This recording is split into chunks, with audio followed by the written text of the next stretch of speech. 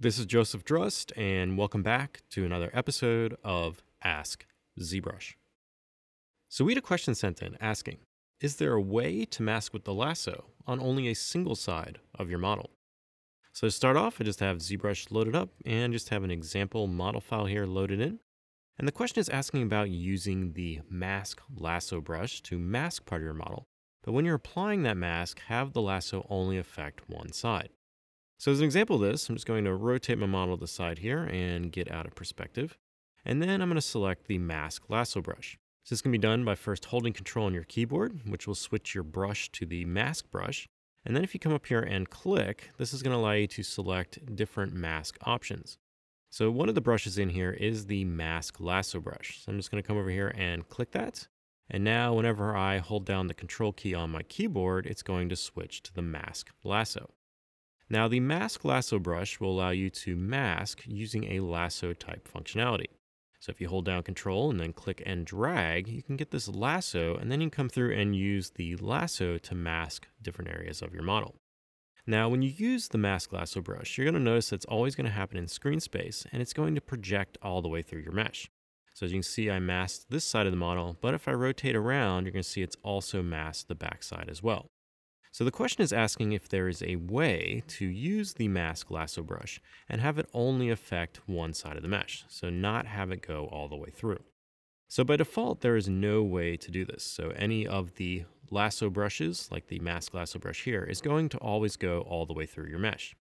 Now there is a workaround you can do where you can use visibility to hide parts of the model that you don't want to apply the mask to. So for the example here, I'm just going to hide half the model.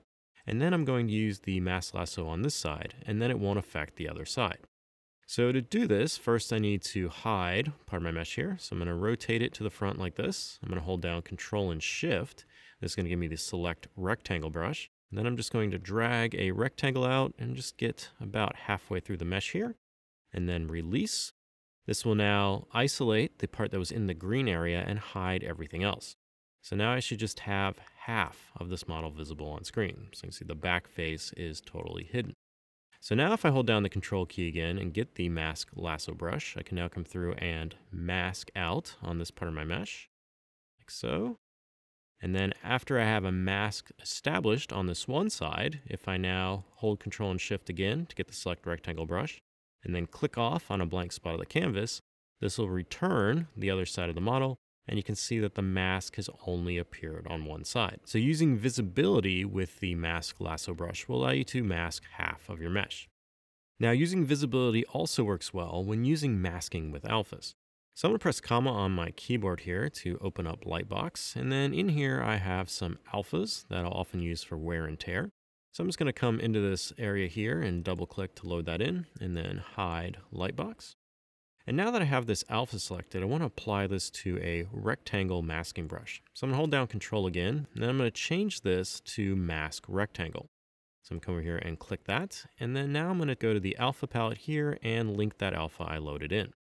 So now I have a masking brush that's set to rectangle, and I have an alpha that's applied to it. So now if I hold Control and click and drag, you're going to see I'm able to mask using that alpha. So I can come through and quickly apply this masking to any part of my mesh. Now you notice that this stroke is also going all the way through the mesh. So if I only want it to happen on one side of the model, what I can do is I can clear my mask and then rotate to a front view here, hold down Control and Shift again to get the select rectangle brush.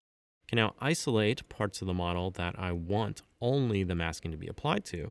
And then now if I use that mask rectangle with that alpha, I can come through and add my masks to the mesh here. So add some damage here. And then now if I return my visibility by holding down Control and Shift and clicking on a blank spot of the canvas, you'll see the entire mesh is returned and that masking has not affected the other side. So this is handy if using this process as well to come through and mask and unmask different parts or areas on your model with alphas and then have it only affect one side of your mesh. So I hope that helps, and if you have any other questions related to ZBrush pipelines or processes, please use the hashtag AskZBrush on Twitter. Happy ZBrushing!